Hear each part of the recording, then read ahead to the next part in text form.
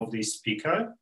And so today we are happy to have Pavel Safronov on global Poisson, and he will be speaking on complexified Floer homology and skein modules. And we especially ask him to be gentle with us with such a topic which, well, maybe not familiar for all of us.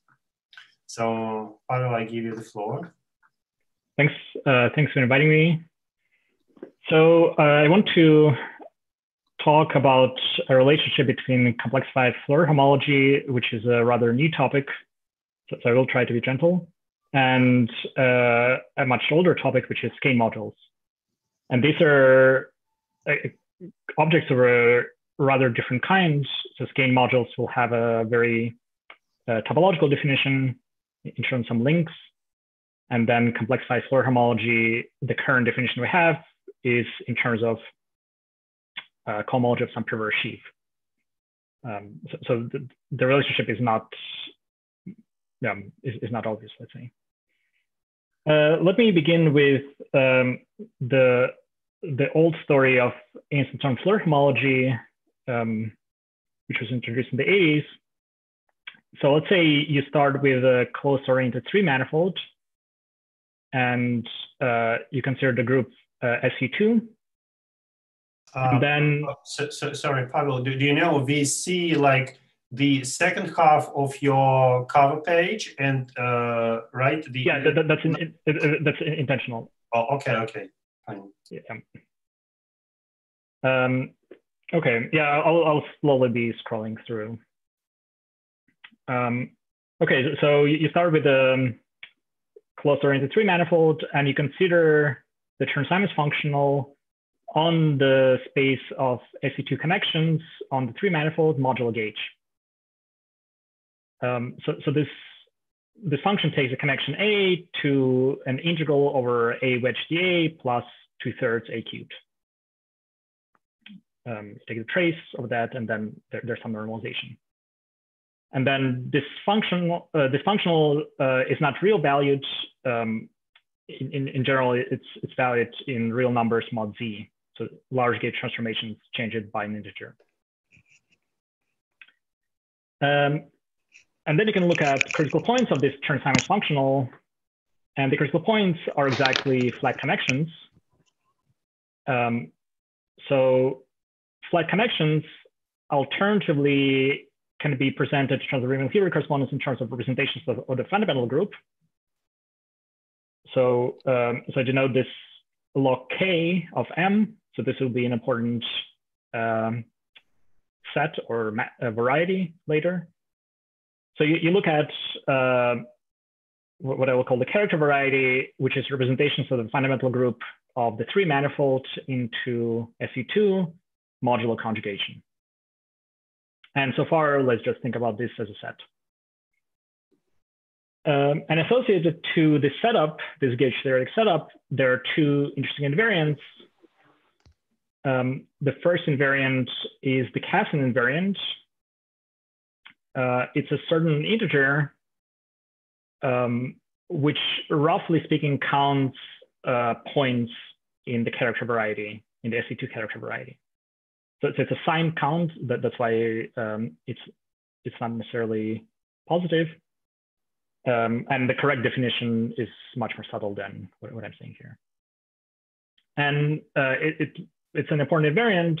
So for instance, Casson used it to prove that there are topological Floer manifolds with no triangulation. And slightly later, Floer introduced another invariant, which is kind of categorification of the Casson invariant, which is called instanton Floer homology. And so this is the kind of classical SU2 version of instanton Floer homology. And the way you should think about this is that you have this Chern-Simons functional on the space of connections, and then you take Morse homology of this Chern-Simons functional. So what does this mean? It means that you write down some chain complex whose generators are critical points, and the differential counts flows, gradient flows of the functional, In this case, the actual implementation is a little bit more subtle. If you think about gradient flow lines of the Chern-Simons functional, it's better to think about them in terms of anticell dual connections on the corresponding Floer manifolds, M cross R. Okay, and in what sense is this categorifying the Casimir invariant? The Euler characteristic of instantaneous Floer homology is twice the Casimir invariant. Okay, and again, instantaneous Floer homology is very important in low dimensional topology and topology of 3 and 4 manifolds. Okay, so let me now say a few words about what's called complexified instance Floer homology, or maybe an idea of complexified instance Floer homology, because we don't, at the moment, we don't really have a true definition. Let me motivate it in some way. So in the 80s, we introduced this notion of topological twisting of supersymmetric field theories, or supersymmetric gauge theories in this case. And the very first example was that he considered this 4-dimensional theory, which is called 4-dimensional n equals 2 super-again Mills. It's not important for what I'm about to say to know what it is. And then in a quantum field theory, you can look at Hilbert spaces of states on codimension 1 manifolds. So in this case, you have a 4-dimensional theory, so you can look at Hilbert space of states associated to a 3 manifold. And then by construction, it turned out that this Hilbert space of states is exactly instantaneous Floer homology of the 3 manifold. Okay, and again, this observation was extremely important because later, using physical arguments, Seiberg and Witten showed that this particular theory is equivalent to some other theory, and they introduced the Seiberg-Witten invariants, which are related in a complicated way to instantaneous Floer homology, but are much easier to compute, which gave rise to Heger Floer homology and so on. Okay, but the story I want to tell is about a version of this theory. So that there's another theory which is called 4-dimensional n equals 4 super-again Mills. And the idea, if you compute this Hilbert space of states in this theory, what you discover is that, roughly speaking, you should be looking at a complexification of the story. So instead of SC2 connections, you're supposed to look at SL2C connections on the 3 manifold. And then again, you can look at the Chern-Simons functional on the space of SL2C connections mod gauge. It's going to be complex valued. Again, large gauge transformations will change it by an integer. And then, yeah, whatever complexified Floer homology is supposed to be, it's supposed to be Morse homology of this Chern-Simons functional. And so why we decided such a thing? From the point of view of manifold invariance, it's believed to be a much weaker invariant than instantaneous Floer homology, so the SC2 version. But if you know something about this 4-dimensional n equals 4 super-again Mills theory, maybe you're familiar with the work by Poisson and Witten, who've shown that this theory has close relationship to geometric representation theory, and more precisely, geometric Langlois duality. Namely, this theory has a special duality, which is called S-duality. And it turns out that the theory for group G is equivalent to a theory for the Langlois dual group. So we'll talk about this later at the very end. What are the implications? Pavel, I have a very naive question. So now this S Chern-Simons is a complex valued functional. Yep. Right. So what does it mean, Morse homology, right? What kind of flow? So what kind of, if your function is complex valued, what should I think about it?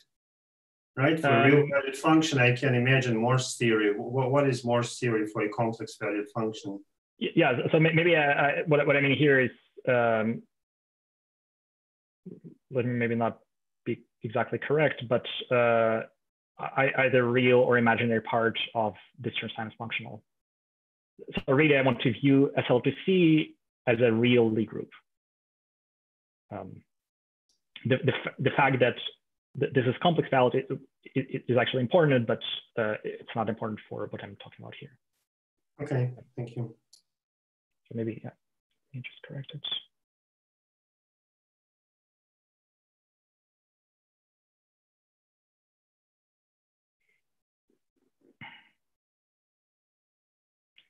Okay, and so in my talk, I want to explain, again, whatever this complex instance Floer homology is supposed to be, it's supposed to be something quite involved analytically, because you're supposed to study these Morse flow lines. And so at the moment, we don't have an analytic definition, but I will present some other definitions. One of them is due to Abuzis Malescu, of what they call complexified instance Floer homology. I will mention why somehow analysis is not important in this complexified story. And then I want to also mention another point of view, which is in terms of the skein modules, and then I'll outline the relationship between the two. Okay. So maybe, are there any questions about this introduction? Yeah, I have a small question. If you take the real part, so then you are in the framework of real functions, so then why you cannot just apply the previous story? Well, so potentially you could try to define Morse homology. As you know, the most complicated part about Morse homology is to show that the differential squares to zero. So that means you have to study the moduli space of these flow lines, and you have to complexify that space. Okay. There are no flow lines because all critical points have the same index. All right. Mm-hmm. Yeah, I'll get to that. That's also true, and I'll get to that comment. Yeah. All right. So let me begin with the topological definition, which is fairly old, and this is the notion of a skein module. A priori, it has nothing to do with any kind of Floer homology or anything like that. Okay, so this was introduced, I think, late 80s, early 90s by Przeciwski and Turaev. So you start with an, again, oriented three manifold and a non-zero complex number, I call it A. And then the skein module is the complex vector space spanned by isotopic classes of framed unoriented links in the three manifolds modulo some relations. So let me explain how to interpret these relations. So imagine you have a link in your three manifold, and you have some three ball in the three manifold. And then in the three ball, you see a picture, for instance, like on the left, you have a crossing like that. And then what these relations say is that in this three ball, you can locally replace that crossing by a resolution, well, by these two kind of resolutions. So that's the first relation. The second relation is that if you see an unknot, you can replace it by just the empty link up to some factor. Sorry, I have a question. Was this about framing? Should it go like upwards? Or... Should it what? Sorry? About framing. Yeah. Read the picture, framing from the picture. Yeah, so this is the Blackboard framing. And you can deduce from these two relations. I will not get the sign right, but yeah, you can see that basically you see a crossing here, so you can see what's going on. So this is something like minus a cubed times. So just from these two relations, you see that there's dependence on the framing. But here I'm using Blackboard framing. Okay. So here are some examples of the computations of skein modules, and maybe it looks a little bit strange because this is a Poisson seminar, and I will later explain what's the relationship to Poisson geometry on the next slide. So the first classical example is the skein module of the three sphere, which is the simplest three manifold. So the skein module is one-dimensional. You can embed, so the first dimension is, yeah, so to see that it's one-dimensional, you can embed the empty link. So this gives you a canonical line inside of the skein module. And you can also find the inverse to this map. So given any link, you can evaluate it to a number by certain not in, or link invariant, which is called the Kaufman bracket polynomial. So the Kaufman bracket polynomial is some multiple of the Jones polynomial. Maybe you're more familiar with the Jones polynomial. So essentially, you should think about this as the Jones polynomial. Maybe to just return to Maxime's question, the Jones polynomial doesn't depend on the framing, but it depends on the orientation. On the other hand, the Kaufman bracket polynomial does not depend on the orientation, but it depends on the framing. And then the relationship is some factor. And another example is for the case of length spaces. So if you have length space LPQ, then the skein module has dimension the floor of P over 2 plus 1. Okay. So now let me, so far this is just some topological definition. Let me say how it relates to some geometry. So the first sign that it relates to some interesting geometry is the following theorem of Bullock and Przytycki-Sikora, that if you take the skein module and consider it not for an arbitrary parameter, but for a equals to -1, then what you get is actually, so first of all, it's not just a vector space, it turns out to be an algebra, which is not clear by this definition because there's no a priori algebra structure. And this is the algebra of polynomial functions on the character variety that I was talking about. So here, the group G is SL2. So you can make sense of polynomial functions on SL2. And this character variety is an algebraic variety, so you can make sense of polynomial functions on the character variety. Okay, so you should think about this in the following way. The skein module that equals to -1 is just given by polynomial functions on the character variety. And then when you deform away from a equals to -1, it's some kind of quantization. So one way to think about this is that you replace the group by the quant group. And another way to think about this is in terms of what's called Batalin-Minkowski quantization. Now, maybe you're not so into BV quantization. So here's a much more classical quantization. So let's look at the skein module, not an arbitrary 3 manifold, but of a surface cross an interval. So sigma cross an interval is 0, 1. Then the skein module is actually an algebra. And it's an algebra in an obvious way. So imagine that you have your 3 manifold, which is sigma cross the interval. Then if you have 2 intervals, you can stack them on top of each other. And you have some links, let's say from 0, 1, some links from 1 and 2.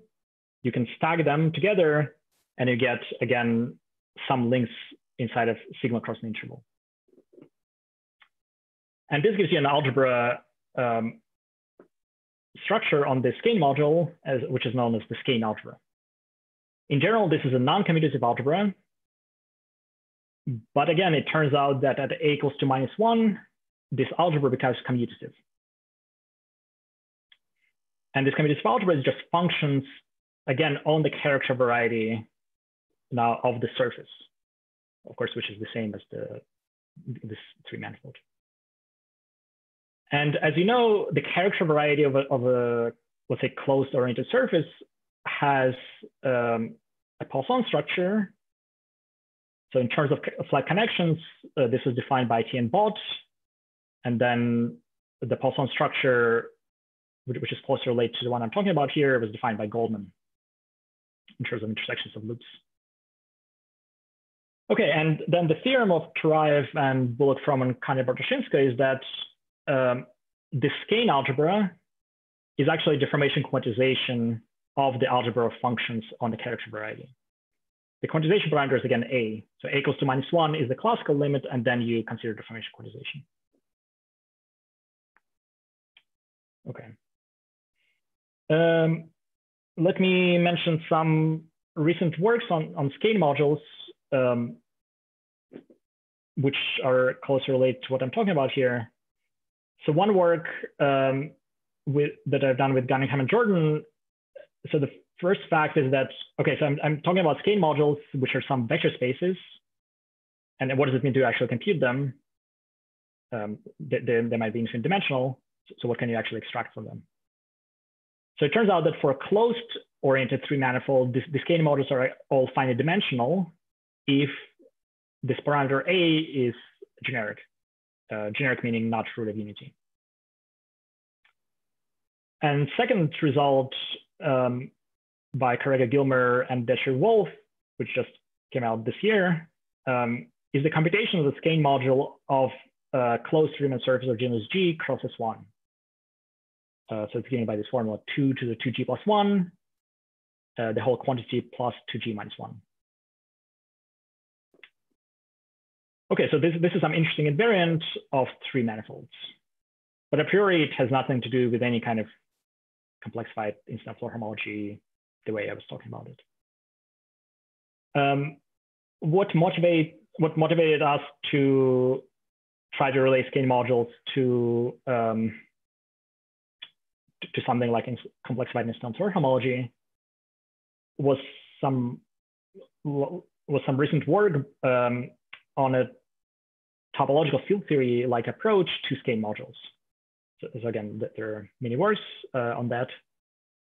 Basically, the idea is that there is some, you should think about this as four-dimensional topological quantum field theory, which to a three-manifold attaches skein modules, to a two-manifold attaches some categories, and so on. So you should think about this as an extended TQ of T.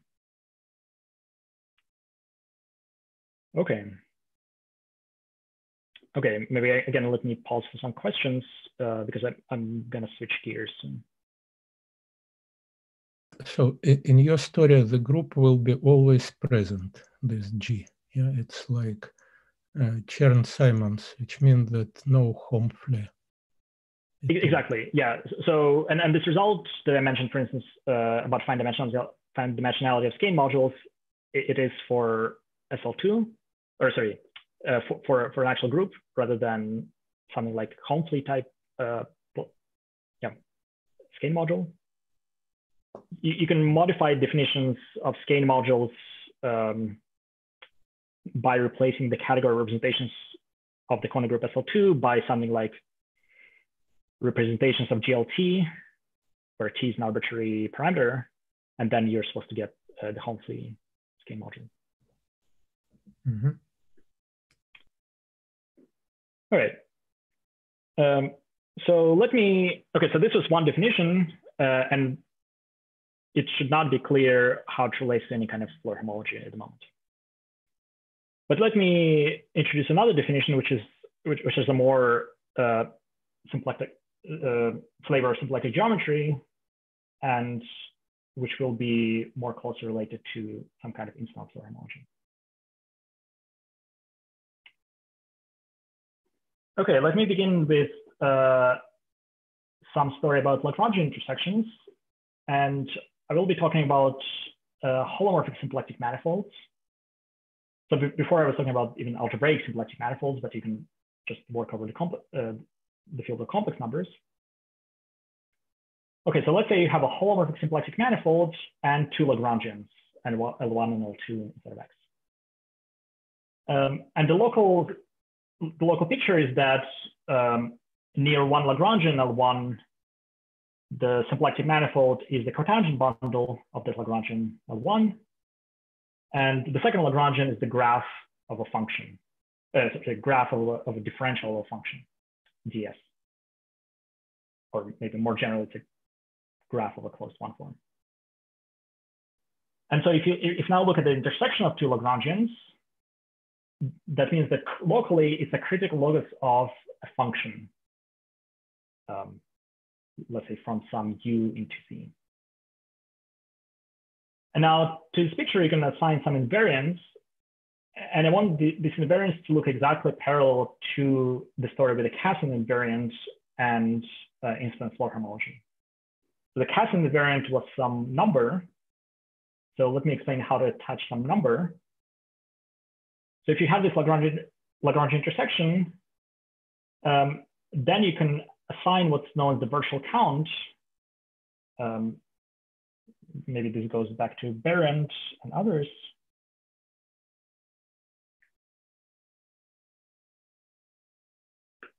And you can also relate it to some geometry of the Milnor fiber of this function. Okay, so this is a number, which is again parallel to the Casson invariant. Now let me explain some complex or vector space. So if you have critical locus of a function, a natural thing to attach to a function is the perverse sheaf of vanishing cycles. And then there was a conjecture of Kontsevich that this perverse sheaf is closely related to the twisted de Rham complex. It was proved by Saba and Saba-Saito. So if you don't know what the sheaf of vanishing cycles is, just think about the twisted de Rham complex. Also, if you don't know what twisted de Rham complex is, it just means you look at homology of differential forms with the differential d plus ds. Okay, the twist being that you add this extra closed one form. Okay.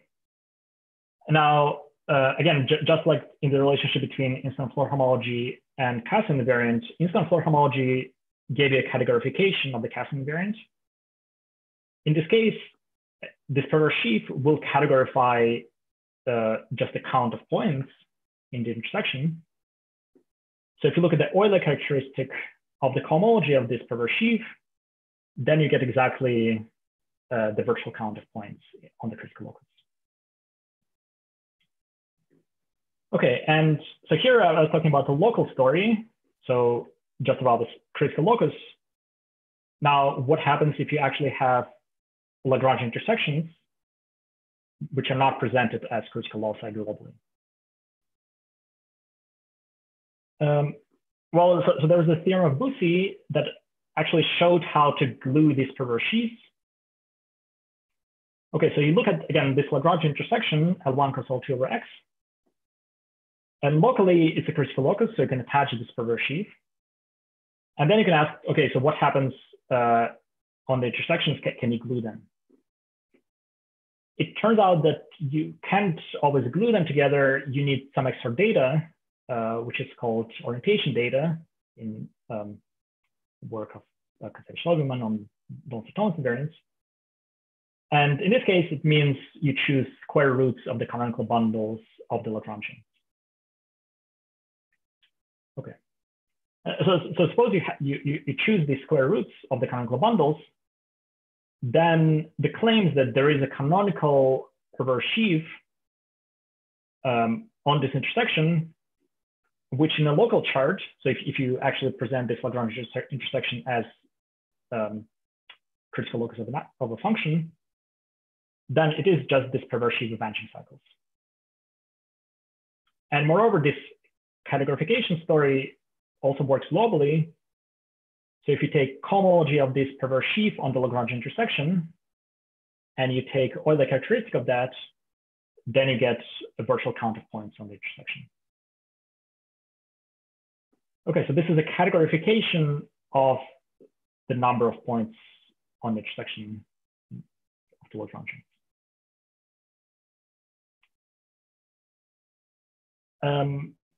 So this is related to a slightly more general result by Brav, Bussy, Dupont, Joyce, and Chandroy, which was a precursor to this work. And so basically, so I will not say much about this, but there's a notion of a shifted symplectic structure. So it's a symplectic structure of some homological degree. And a Lagrange intersection has such a structure, has this -1 shifted symplectic structure. And what those people showed is that on any -1 shifted symplectic given stack, not necessarily Lagrange intersection, you have such a perverse sheaf. Again, you also have to choose this orientation data. And this perverse sheaf was used to define what's called categorified Donaldson-Thomas invariants. I'm sorry, can I ask this is Ezra Getzler, what is a perverse, I mean, I vaguely know what a perverse sheaf is on a scheme, let's say on an algebraic variety. What is on a manifold? What is a perverse sheaf on a symplectic stack? On a derived stack? So first of all, when I say on the derived stack, I just mean on the underived stack. So on the critical load. Yeah, on the classical truncation. So that's like a, I mean, so it's some sort of equivariant perverse sheaf for some Lie groupoid. Is that something? Exactly. Okay, thank you. Okay. All right, so this is some general story about the existence of this. So whenever you have Lagrange intersections, and again, what is important here is that I'm talking about holomorphic symplectic manifolds and holomorphic Lagrangians. On the intersection, there is a canonical perverse sheaf, which is related to categorification of this count of points on the intersection. Now, to explain how can you can use that to construct some invariants of 3 manifolds. And this was the approach of Abuzait Manolescu, who actually introduced this term complexified instance or homology. So again, let's return to the general setup. You have a closed oriented 3 manifold, and you look at the group SL2. And again, let's look at the complex transimus functional.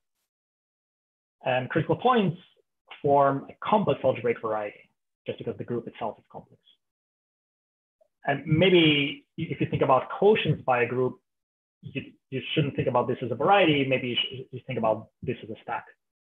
So let's just look at the character stack, which is actually a global quotient stack.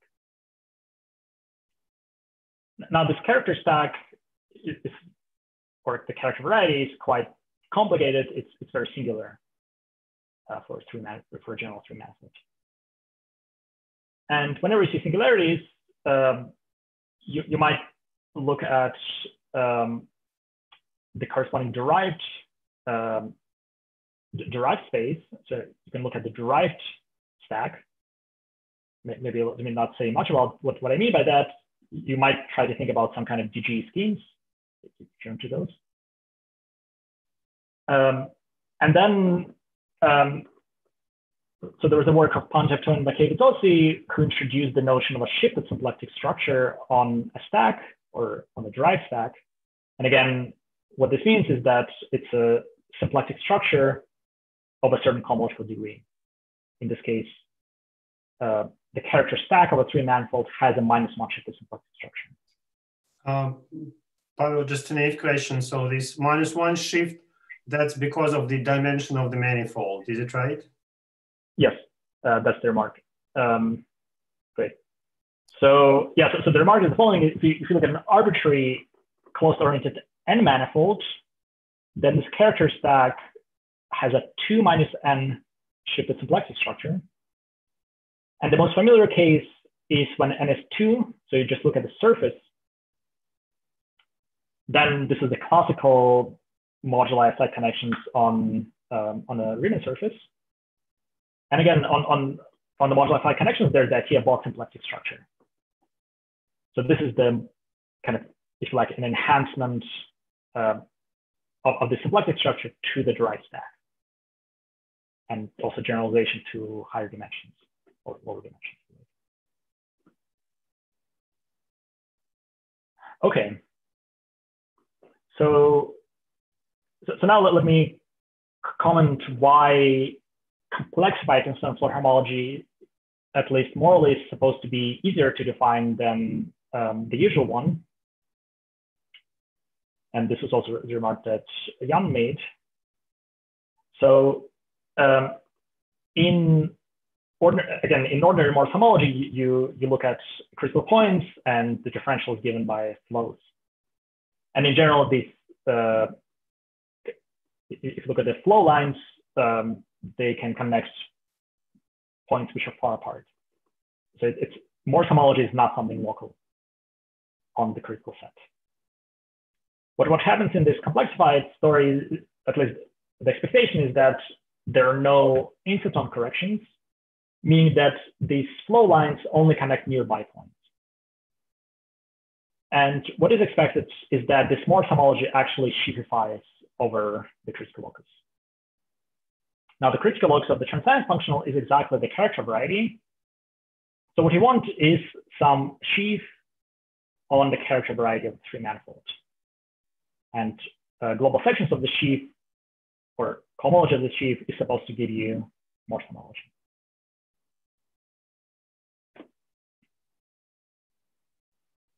So let me explain how to construct this sheaf. Okay, so again, let's start with the three manifold M. And let's choose what's called a Hager decomposition. So you decompose the three manifold, this is a closed oriented three manifold, into two handle bodies and 2 and 1 glued along a surface sigma. If you don't know what the handle body is, just think about a surface of genus G embedded in a three space, and the interior of that is a handle body. Okay, and you choose two such handle bodies glued along a common Hager surface sigma. Okay, and also it will be important to choose a point on the surface. And let's look at the three ball around this point in the three manifold. So it's going to intersect the Hager surface along the disk.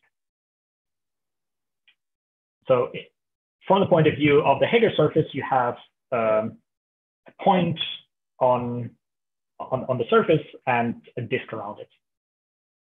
And then in the three manifold, there's a ball. Okay, so as I said, there's a disk on the surface, so I can look at sigma minus the disk. And so what's called sigma twiddle. And also I can look at instead of character variety, I can look at the representation variety. So recall that the character variety was given by equivalence classes of representations. So these are homomorphisms from a fundamental group into G, mod G, and representation variety is the same thing without modding out by G. So this is actual variety. It's not any kind of stack.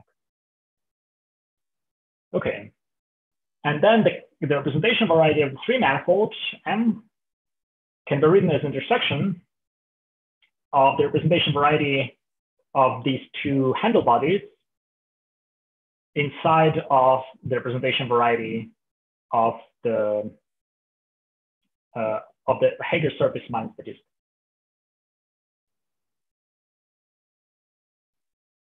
Okay, so now let me talk about the symplectic geometry of this setup.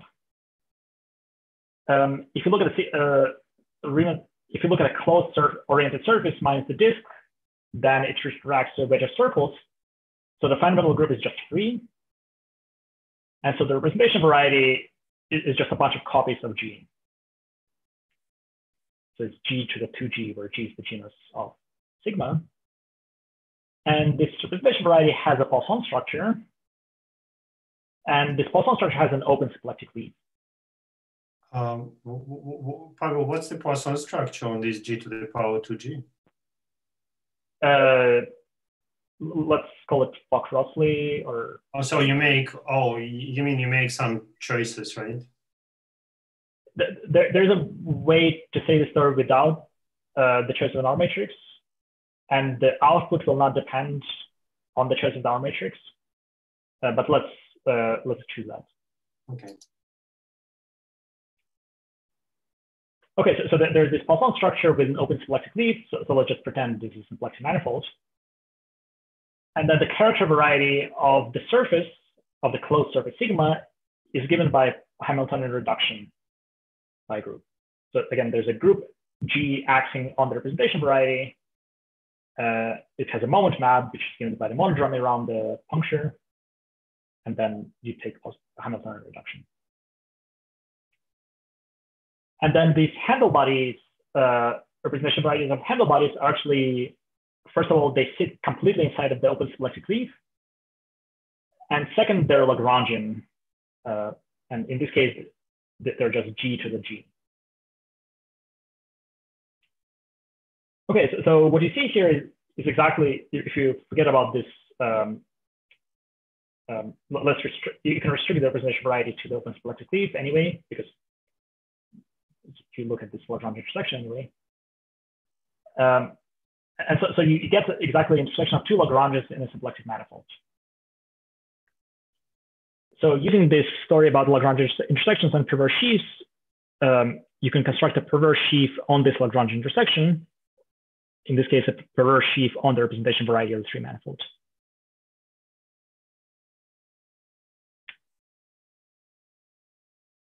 Okay, and then, so Bozit-Manolevsky introduced 2 invariants. One of them is called just complexified in-stone Floer homology. What I'm talking about here is what they call framed complexified in-stone Floer homology. And framing refers to the extra choice of a point I made. There's a more invariant notion and a kind of more correct notion where you don't choose this point, but then you have to work with stacks and so on. So that's more complicated. So I'm just going to do a simpler version. Okay, and this framed complexified in-stone Floer homology, which they call HP, well, it's the cohomology of this perverse sheaf in the Lagrange intersection. Again, the representation variety is Lagrange intersection.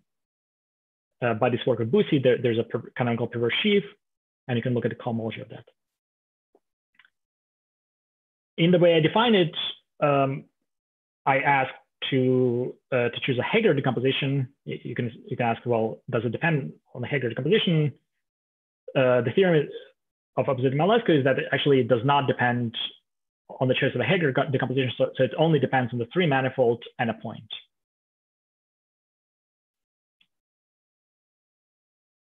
Okay, and then the theorem that I want to present, and this is work in progress with Sam Gunningham, is that if you have a closed oriented 3 manifold and choose a point in M, and you choose a generic parameter A, then the skein module, which is some complex vector space, is isomorphic to the 0th framed complexified in-stone Floer homology as defined by Bozit and Manolevsky. Okay, so this is the relationship I mentioned between 2 invariants of a totally different kind. One of them is in terms of links in the 3 manifold. The other one is in terms of some sheaves on the character variety. Okay, let me also, again, pause for some questions, if there are any.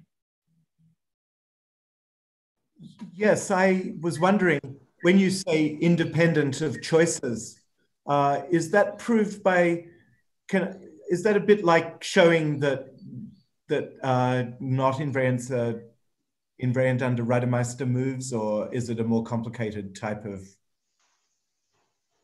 discussion? I would maybe even say easier than that. Oh, I see. Okay. Because I have no idea how Heggard decompositions differ from each other. I see what you mean.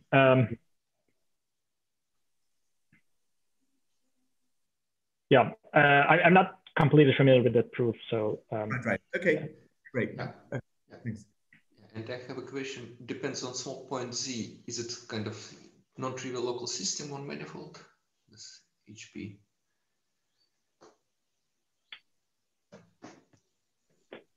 That's a good question. I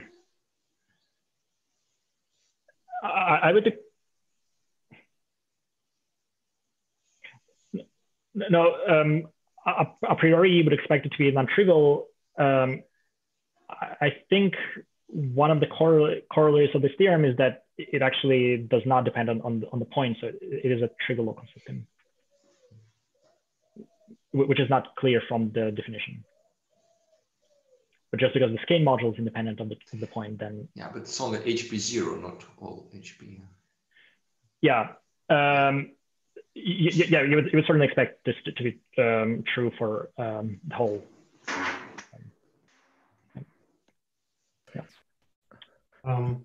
Is there any a simplification if M is a contact boundary? Like if M is what? M is a contact manifold. M itself, it's a contact boundary of a Floer manifold, of say symplectic Floer manifold. I don't know. So here I'm not using any kind of extra structure on the three manifolds. So I don't know how what that would give you if you choose. There are some recent works of Ekholm, Schende, on Floer type count with values and skein modules, but only for contact 3D. Yeah. I'm not sure. I maybe have an easier question. What are generic A's? For instance, A equal -1, is it generic? No. So generic means not a root of unity. Oh, okay. Technically, at the moment, it's actually a little bit weaker. It's not that it's not a root of unity. We work over the field of rational functions on C star. So maybe you have to throw out more. Yeah. So there is this question in the chat. Back to the previous slide about the symplectic structure of G to the power 2G. Do you want to say just a couple of more words, right? I mean, one of the remarks is that G to the power 2G typically has vanishing H2, so it's not symplectic. But you probably have in mind something else, right? Yeah. So this is this comment that you have to pass an open symplectic leaf. Then it will be symplectic there. It's not going to be symplectic on the whole of G to 2G. Maybe let me maybe mention some references. So in the case of G to the 2, there's a work of Semenov-Tanshansky that sort of constructs this Poisson structure and proves this claim that it has an open symplectic leaf. So there, the name would be the Heisenberg double, right? Or what? Yeah, it's a classical version of the Heisenberg double, right?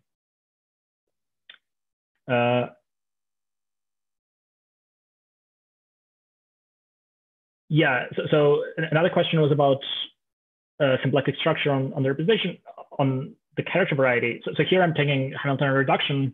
So that means setting so I have to take the preimage of the moment map. That means you close the disk, and then you mod out by G. So that means you get actually the character variety rather than the representation variety. Okay, Lisa, are you happy with Pavel's answers? Yes, thank you. Okay, so so let me kind of maybe accelerate a little bit. I have 10 minutes left. I just want to give some general ideas how the proof goes, and some techniques that are used there. So you wouldn't expect the two to be related at all unless you relate them through an intermediate thing. And the intermediate thing is the theory of differential quantization modules as developed by Kashwar and Shapiro. So, let's say you have a homomorphic symplectic manifold X, then you can talk about differential quantization of that manifold, which means you look at the sheaf of functions and you write down the star product of that on that sheaf, which means it's some power series in H bar, mod H bar, you just get the original product, so it's commutative, and then the first order deformation is given by the Poisson bracket. So that's the usual differential quantization algebra. A slightly more complicated notion is the differential quantization algebroid, and it's the following structure. So let's say you have a cover of your symplectic manifold, and then on the cover you do have star products. So you have these sheets of algebras, and then there are isomorphisms on the intersection. But on the triple intersection, they're not quite compatible, but the failure is given by an inner automorphism of the algebra. So what this means is that they don't glue into a sheaf of algebras, but the category of modules does glue into a sheaf of categories. So it makes sense to talk about modules over these objects, but it doesn't make sense to actually talk about global algebras. And then a final result, in the contact case, this is due to Kashwar, and then in symplectic case, Pavel Shapiro, is that on any homomorphic symplectic manifold, there is a canonical DQ algebroid. So there's a differential quantization, not as a sheaf of algebras, but as an algebroid. And of course, later there's a more general theorem of Complexified about Poisson manifolds.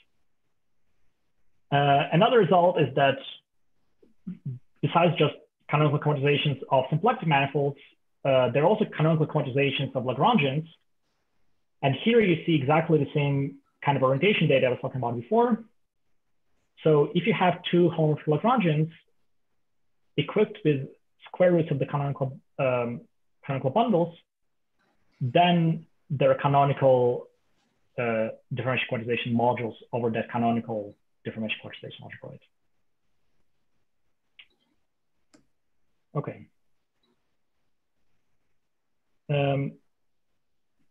And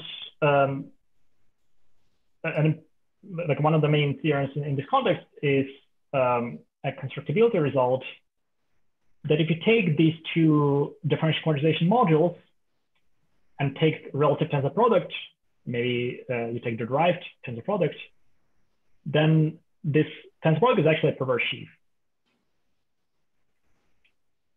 And the theorem that we're proving at the moment, which is a step in the proof of the main theorem, is that this perverse sheaf that's canonically constructed due to those works of Kashwar, Pavel, Shapiro, and Daniolo is actually the same as Boussy's perverse sheaf on the Lagrangian intersection. Again, the input is exactly the same. You also, for both constructions, you need the same orientation data. Where is the Planck constant in this story? On one side, you seems to have it, on the other one, you don't. Yeah, so it's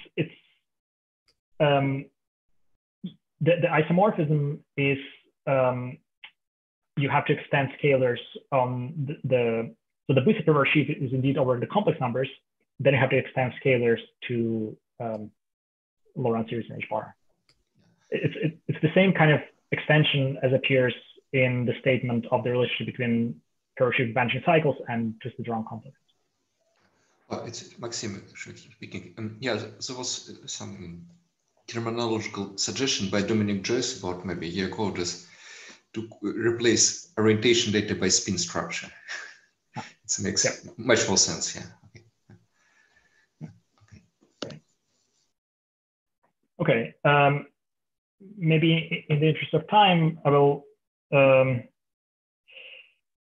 Let me quickly say a few words about this. Another theorem that we have to prove. So this. Okay. So far I was talking about homomorphic symplectic manifolds and perverse sheaves on these homomorphic symplectic manifolds and so on. And this deformation quantization was in the analytic context. So you look at the analytic functions. On the other hand, the theory of skein modules and the deformation quantization that appears there, I will get to that in a second, is actually in the algebraic context. And then you have to compare differential quantization, let's say output of differential quantization, where you plug in algebraic functions versus the output where you plug in analytic functions. If you're on a compact manifold, then there are some general Gaga type theorems that say that those two results are the same. In this case, this character variety, or G to the 2G, is not compact just because the group is not compact. So you have to work more. But what turns out that it's enough to have a nice compactification of this representation variety. And a compactification of the representation variety, so one thing that you should do is you have to compactify the group. Okay, and the claim is that you can actually find a compactification of these representation varieties, which are log symplectic. And these Lagrangians also nicely extend to the boundary. So you have an intersection of two Lagrangians in the log symplectic manifold, which is now compact. And then we prove a theorem that actually, in this case, also the output of algebraic differential quantization is the same as output of analytic differential quantization. Okay, let me maybe skip some details. And okay, so now I was talking about differential quantization and what does it have to do with skein modules? Well, again, so your representation variety of the string manifold is this Lagrangian intersection. And this Lagrangian intersection actually has a canonical algebraic deformation quantization written down in terms of corner groups. So this Poisson manifold that I mentioned, G to the 2G, has a quantization defined by, let's say, Gross and Schomerus. And then you can write down easily the corresponding modules for the handle bodies. And a theorem we proved with Sam Cunningham and David Jordan is that the skein module is actually a relative tensor product of these quantizations. The two handle body models over the quantization of G to 2G. And that's essentially all there is to the proof. So now you relate skein modules to differential quantization, to algebraic differential quantization.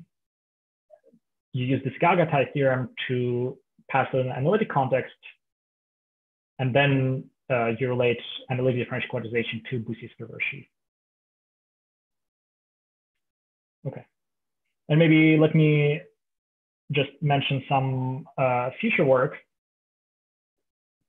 So first thing to say is that you can define both skein modules and this complexified Instant Floer homology for any algebraic group. Let's say reductive. So there's a notional quantum group. And you expect the same results, but our techniques in several places actually use the fact that we work with SL2. One of them is this complexification business. The other one is that SL2 is actually simply connected, which simplifies life.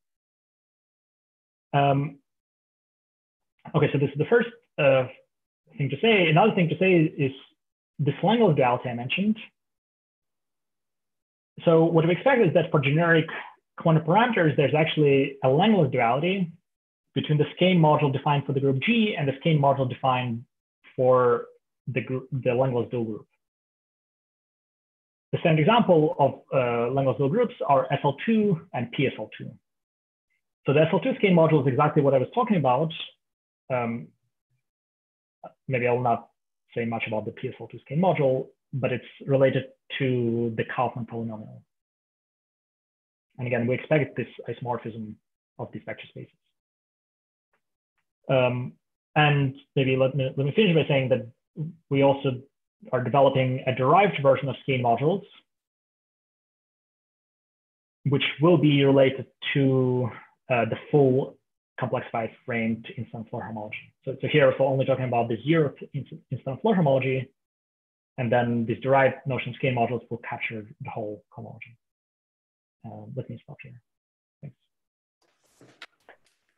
Okay, thanks a lot.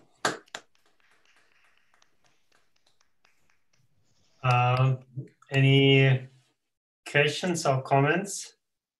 You can, yeah. I have a question about it's sort of everything without instanton corrections, yeah, which seem to you work classically. Now in quantum story, you also have the level which appears this parameter k, and you can vary it as a complex number. Yep. Which means that you introduce an additional parameter to your perverse sheaf, and probably there will be some instanton corrections.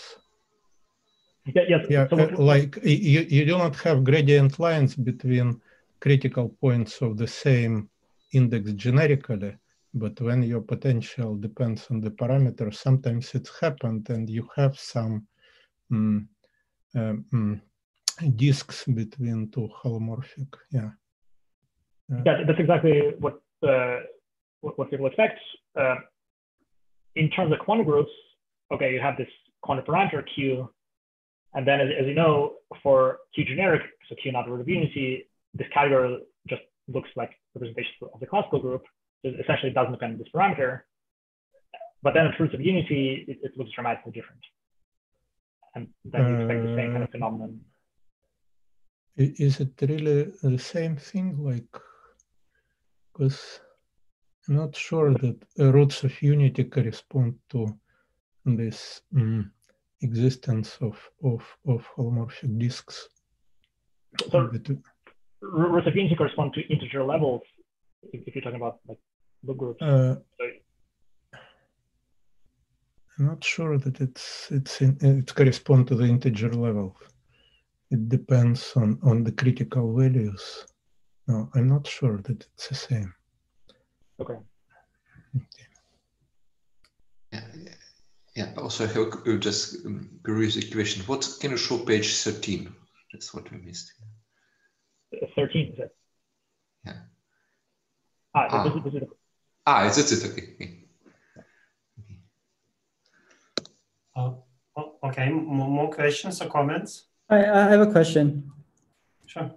So it's kind of a general question, but in a bunch of these theorems, you have a statement like skein module equals to something. But once you pick let's say a generic value of A, that's just some vector space. So does the statement come with a statement about functoriality on M, or is there something special about these isomorphisms? No, functoriality of M is a little bit tricky. So this is going back to the question of Ezra. The definition of instant Floer homology depends on the Hager decomposition. Then there's a theorem that's actually perverse sheaf does not depend. The proof of this relationship also depends on the choice of the Hager decomposition. we certainly haven't traced what's going on when you change the Hegel decomposition, whether these isomorphisms are actually canonical. What you would expect is that there's a definition of framed instant or non-framed instant Floer homology, where you just look at the character stack, and you don't choose Hegel decomposition, but you still have this perverse sheaf, and you look at a hybrid homology of this perverse sheaf. Then that object is canonically associated to 3 manifolds, and then we expect that object to be isomorphic to the skein module, and that isomorphism to be canonical. Okay, I see. Thank you. Lisa, you have a question in the chat. Do you want to ask it? You need to unmute yourself. Yeah. My question was, at the very beginning, you had a sum over flat connections of your closed 3 manifold. In other words, intersections of 2 Lagrangian submanifolds. Implicitly, you had a finite number of such intersections. What if there are infinitely many flat connections? What if the intersection is a manifold of dimension higher than 0? Can you handle that? You're talking about this compact case or the complex case? Both, actually, but maybe at that point you were restricting to the compact case. So, right. So in the beginning, I was talking about this Casson story. Indeed, yeah. The main difficulty in defining the Casson invariant is that indeed there's this problem that you might have non-discrete character variety. Yeah. So what's happening is that you have this Lagrange intersection, and then you have to perturb this intersection to be a transverse intersection. Yeah, and then that's how Casson invariant defined it. So that's what you would do. No, we're not doing any perturbation. Okay. Okay. Yeah. So this perverse sheaf, yeah, makes sense without any compactness assumptions. Okay, thanks. Can I ask a question? Sure. Hi, Pavel. Thanks for the talk. So in this, actually, this is the right slide, the one I wanted to ask about. So you have here these holomorphic Lagrangians, and then you have what looks like a category or maybe a 2-category where they are objects, right?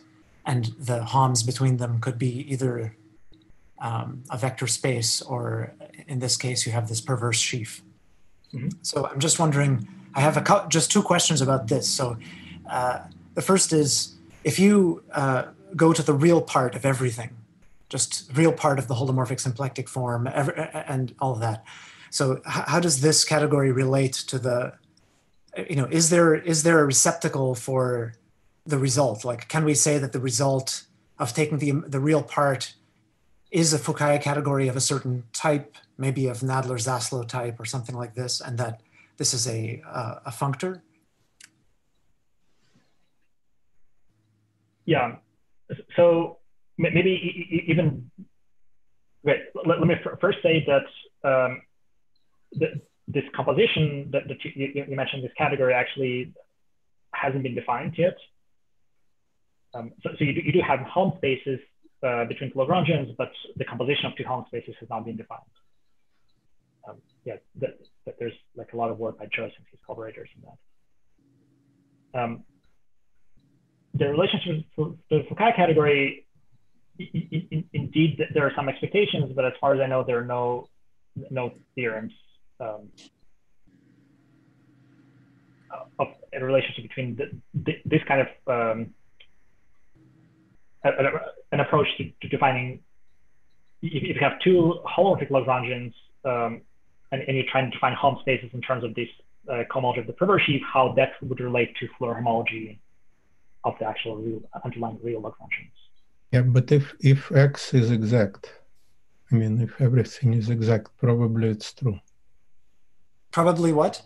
Probably what, Marco, what you're asking is true, because everything reduces to the skeleton of X, and then everything can be described in terms of perverse sheaves, including the Fukaya category.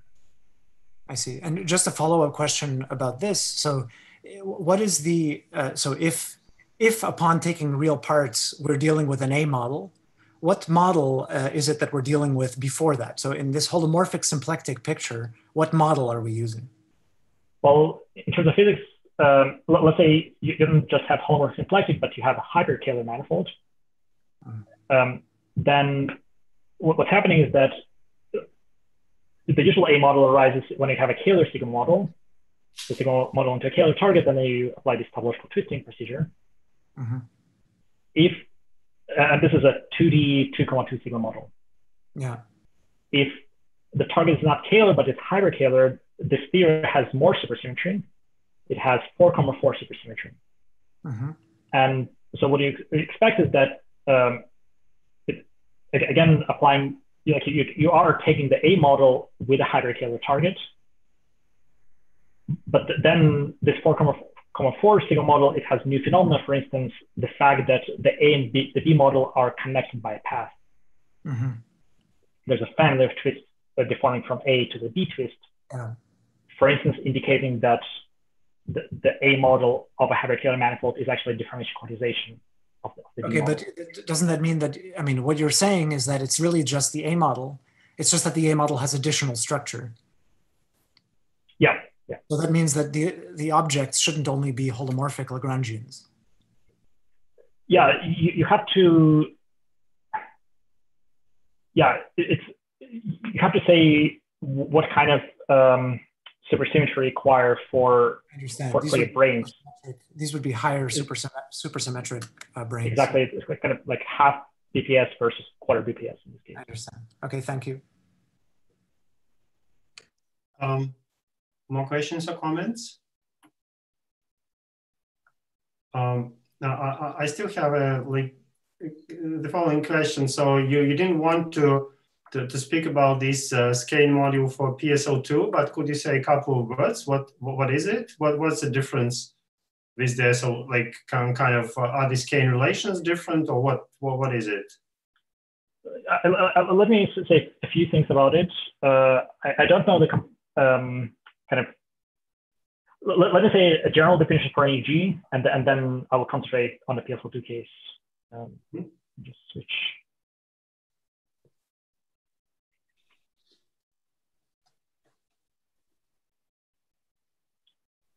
So the general definition is that you look at not just links, but you look at ribbon graphs. So you look at graphs like this, and edges in the true map, edges on this graph are labeled by representations.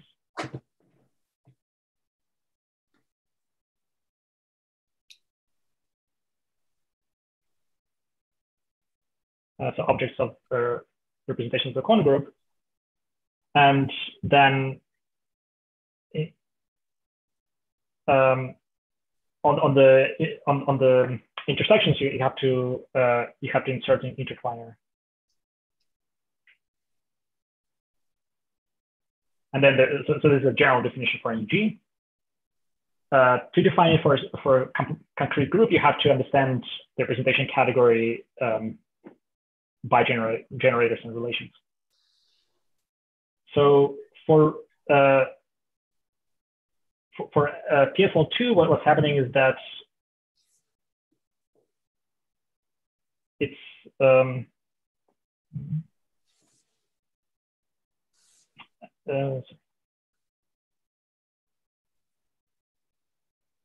for PSL2, it's generated by three-dimensional representation.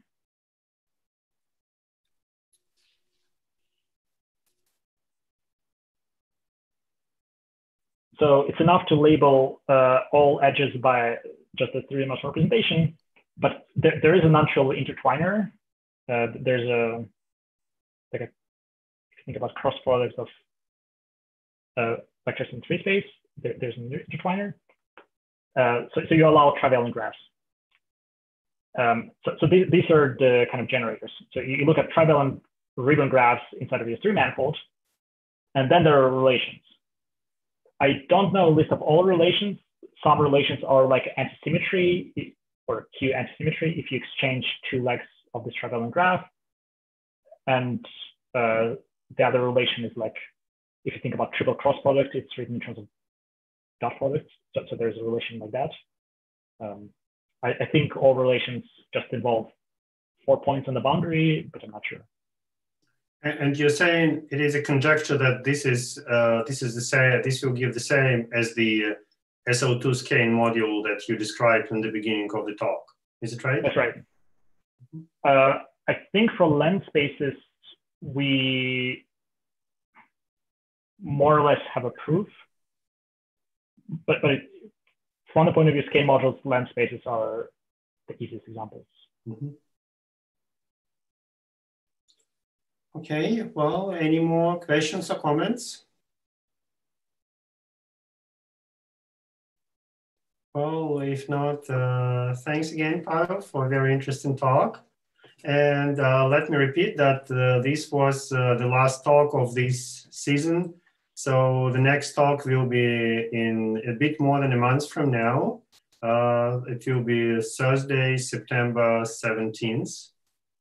And in the meantime, there are many other events. For instance, there is a higher structures meeting, virtual meeting at the Schrödinger Institute, and it will be next week.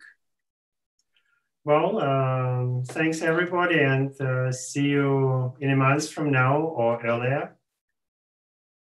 Well, thanks. bye. Bye-bye. Bye-bye.